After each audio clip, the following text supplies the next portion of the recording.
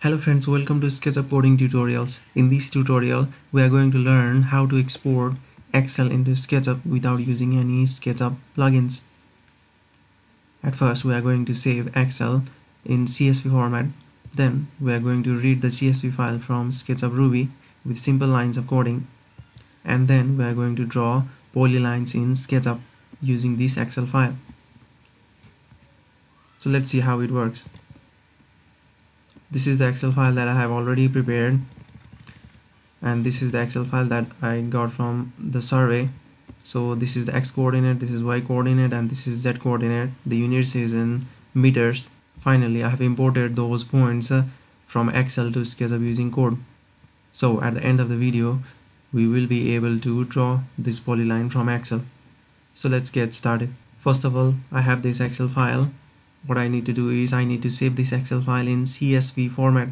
So let's go to File, go to Save As, and I'm going to save this in D drive.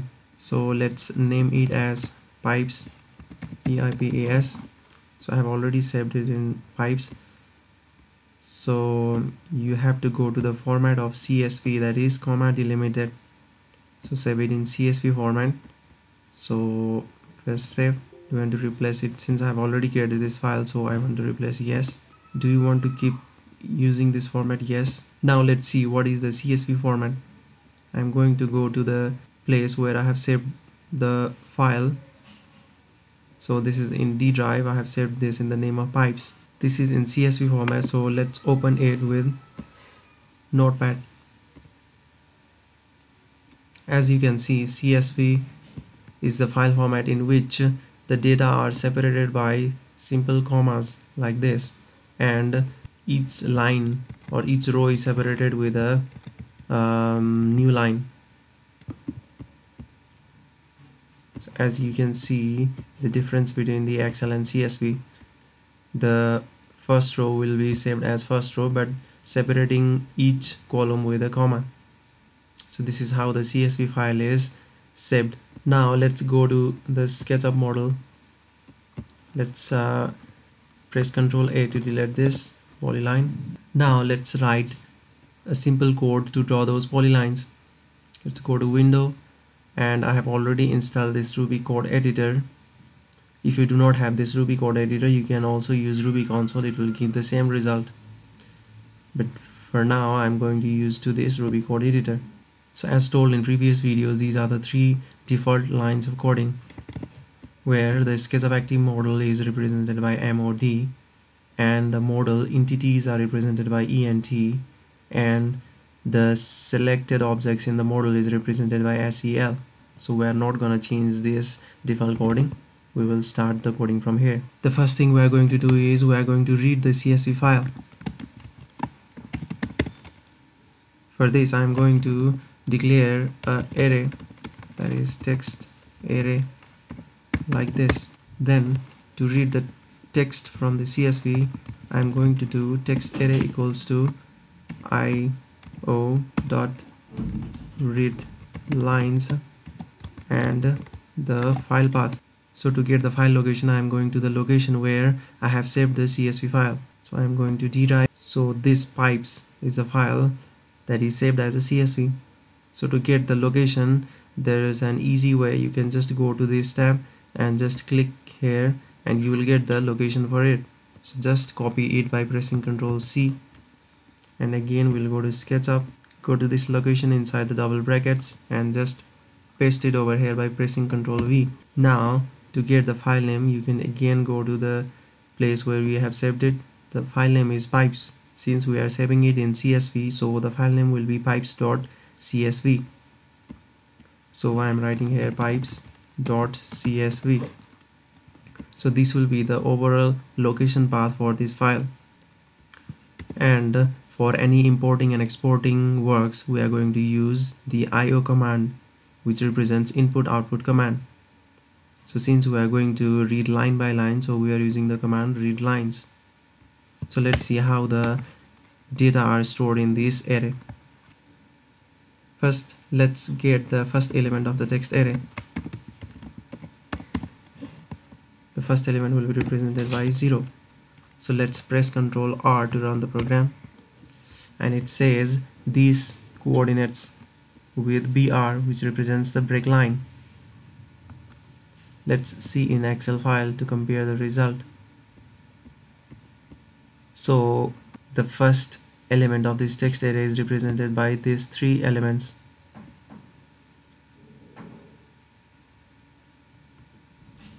And with a BR at the end to represent that a new line is created.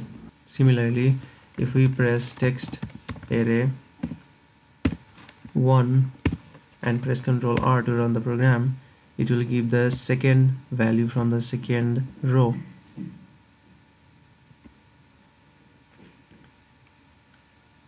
Similarly, you can get the length of the array by using .length command. Let's run this program by pressing Ctrl R. It represents that there are 33 number of elements in this array.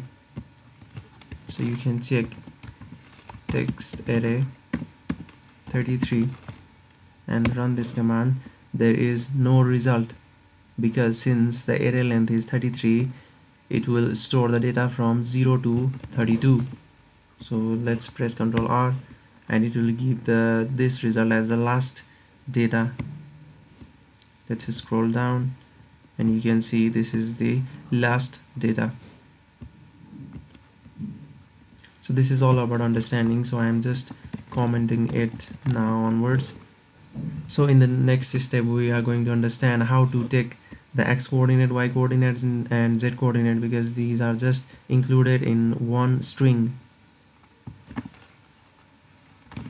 Let's say I'm going to assign a new array as coordinates. Now I'm going to use coordinates equals text array. Let's say I'm using the last row dot split comma. So let's run this program. Now you can see some difference over here. While doing text array 32, it will return a row that is present in the 32th element, which is the last row. After we did a split with a comma, so what it does is it takes this text array, it takes this data and separates those data which are separated by comma. So split is a command that will separate these text into array. So in coordinates we will get the three data, that is, this is the first data, this is the second, and this is the third data. Now let's see the elements present in the coordinates. Coordinates. Let's see the first element. Let's press run. You can see this is the first element of coordinates. This is also an array. So you can get the x coordinate by using the 0th element. Similarly, let's see coordinates 1 and press run, Ctrl R, and you can get the second element. And similarly, by taking coordinates 2, you can get the third element, 796.721.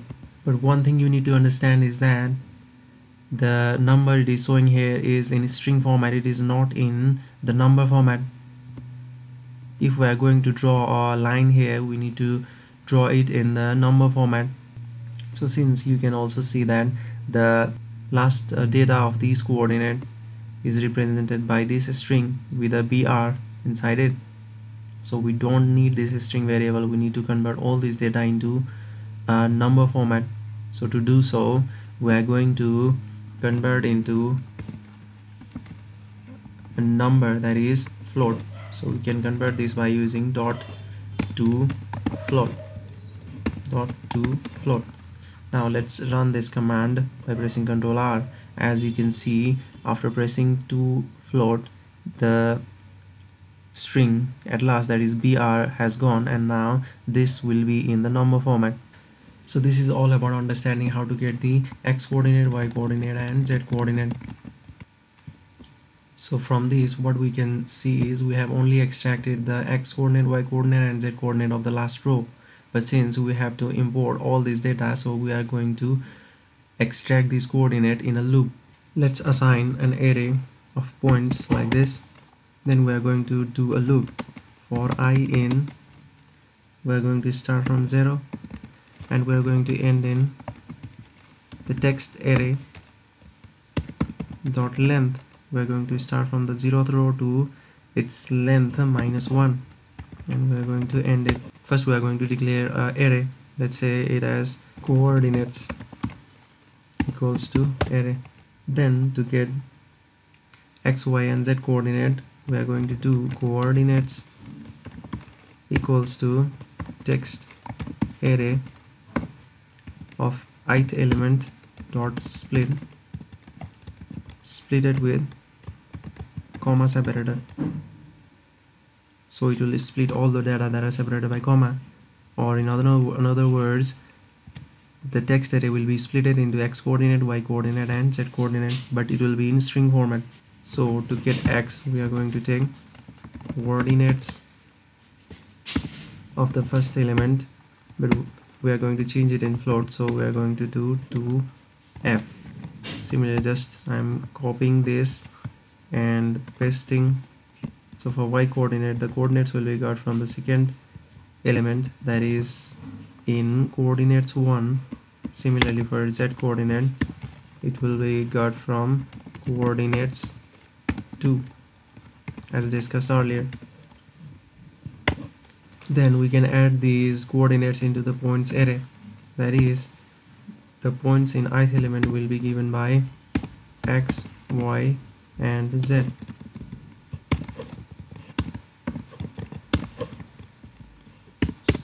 Then in the first iteration it will take the first row and it will separate the array into x coordinate, y coordinate and z coordinate in the form of array of the name coordinates. Then the first element of the coordinate will be x, the second element will be y, the third element will be z, and this will be stored in the array named points. So to draw the polyline, we can use this command now, add line where points are to be included. Now let's run the program by pressing Ctrl R,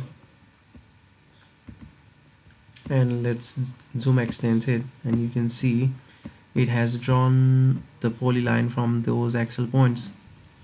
Here I'm not going to discuss about the units.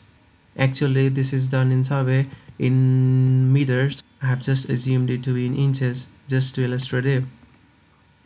So while drawing also it will be imported as inches and it will draw using the units of inches. So let's see, if we do not have this Ruby code editor, if we go to Ruby console, does it work or not? Let's copy all this code by pressing Ctrl C. Let's close this, and in the model also let's press Ctrl A and press delete key, so if there is any element present there it will be clear. Let's press zoom extends. Now there is nothing in this model. Now let's go to window and Ruby console. Now let's press Ctrl V to get all those lines of code and press enter. Now let's press zoom extends and it will again draw the polyline. So this is all about how to import the data from Excel to Sketchup. For additional information you can see down below in the description box, and if you have any inquiry feel free to leave those in the comments below. And thanks for watching.